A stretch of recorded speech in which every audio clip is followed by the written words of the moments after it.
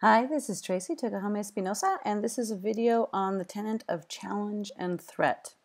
Today we're going to look at these pairs of seemingly different concepts: challenge, threat, motivation, achievement, effort, and performance, but really try to look at them more on a continuum. They're not really opposites, but they actually are a continuum of emotion, and that we want to explore a little bit further together.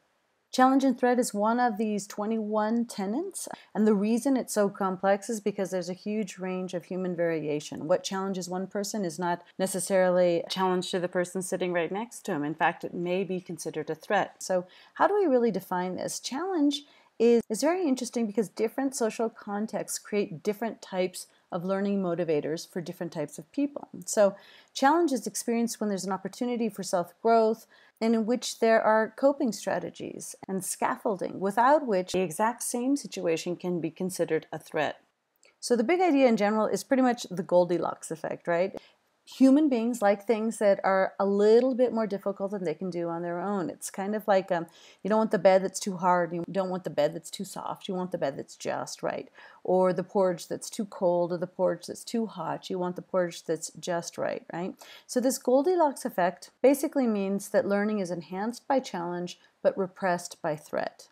And this is unique to the individual because we determine threat based on prior experience. And since no two people have the same identical experiences, threat perception is technically unique. Though what we just saw about faces and the perception of fearful expressions, for example, is universal among all humans.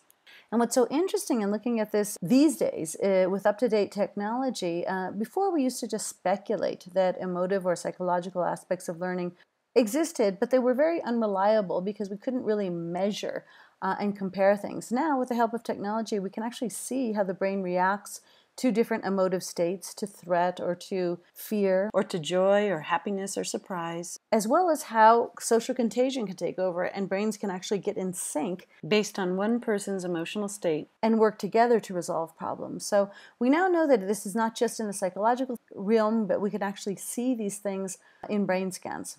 And since everything that we feel is generated in the brain, so everything ranging from, pleasure to horror to stress to fear to excitement to joy, everything is generated in the brain and is measurable pretty much through chemicals, the neurotransmitters that are emitted that make us have that emotion. Now, what's so interesting is that emotions are not the same thing as feelings, which we'll talk about a bit more in class. The idea is that emotion is something that is inevitable. It's something of the body, right? Whereas the feeling is what we decide to experience based on those chemicals that are emitted, right? The very interesting thing about the concept of challenge and threat is that certain neurotransmitters are better or aid or facilitate learning, while others actually impede the neural connections that are being made at that moment because the balance of chemicals needs to be just right, and threat can keep those connections from being made. So again, back to this Goldilocks effect, manageable challenges. Humans don't like things that are boring, right? So we like things that are slightly more challenging or what is manageable to each individual. And those things are definitely favorable to learning.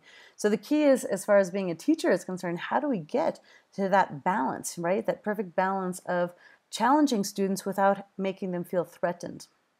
So as mentioned in prior classes, right? All new learning passes through the filter of prior experience, and all learning occurs through your senses, right? So you have sensory perception, you receive information about your world, right? Either through what you smell or see or hear or touch. This goes up to the base of your brain. First stop is pretty much in the amygdala, basically a double check. This is a key hub for memory formation related to emotive states. So is this something I should be fearful of or worry about? But less than a split second later, it goes frontal lobe and then back to the hippocampus. It's kind of a double check to confirm the information. So we know that all new memory passes through these filters of these key hubs for memory before it actually latches onto something already existing or seeks out to create a whole new connection. This is why threat perception is really high on the radar. If anything should threaten the body, which houses the brain is going to send a signal that says, run, get out of there, right? So threat perception it's kind of low-hanging fruit as far as perception is concerned in the brain, and is perceived very quickly as soon as the body comes into contact with any new sensory information that might indicate a need to react fearfully to that threat. So if we think about all this related to this big concept of motivation and achievement, since we will be talking about motivation in another video, what I want to just point out is one big thing. Related to motivation and achievement is that The more motivated you are, basically the more time you spend on task. And this is really clear, for example, related to teacher clarity. When a teacher clearly identifies the task to be done, this instructional immediacy, being able to react immediately to students' queries or concerns about what am I supposed to be able to do, right? This enhances the motivation for learning. So the clarity can be achieved through simple vocabulary, precision of words, or any other interactions that they have with a student. Instructional immediacy has to do with the nonverbal communication, the way that we choose to time our interventions or interactions with the students. And that motivation for learning then enhances the time on task. Because students feel self-motivated to get the task done, they actually decide to spend more time on task. More time on task just speeds up the efficiency with which they can learn something new. It doesn't really change the steps in the process, but it does make it faster. And finally, this last concept that has to do with effort and performance. And this is something known since 1908. You know, the Yerkes-Dodson law was this concept that your brain has to spend a lot of energy. There's effort that goes into learning new things, right? And we can talk about this in terms of stress, a kind of a stress, for example, right? So when we have this point of peak arousal, we're actually experiencing what's called eustress. This is actually very positive. This is actually a good stress. We need some kind of stress to be able to push us to that peak performance. But just a little bit beyond that, and we tip, and this becomes distress. And when we're in distress, that challenge becomes a threat, and we no longer are optimally performing, right? So this idea of challenge and threat is very much tied to the idea of effort and performance. And the key idea is, how do you get to this sweet spot, this Goldilocks moment here, right? When you've got just the right amount of energy, you're engaged, you really want to learn something, and this is where you are actually performing at your best, right?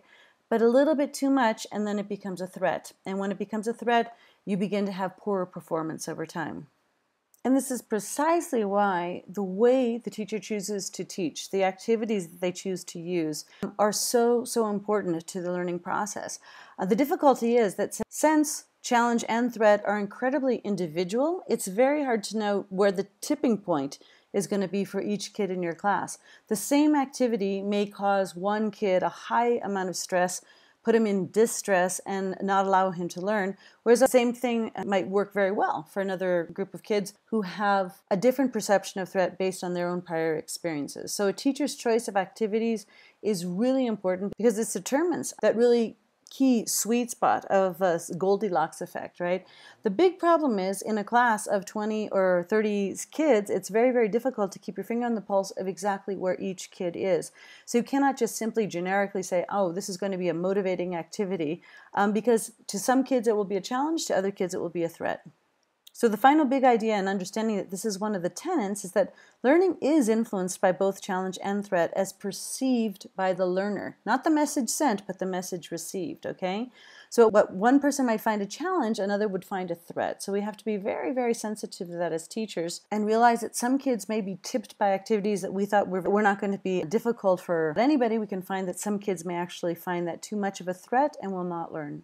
So this really pushes us to think, this is really one of the main reasons that we can justify the need for differentiation in the classroom, is that different kids are going to perceive different types of challenges and threats based on their prior experience.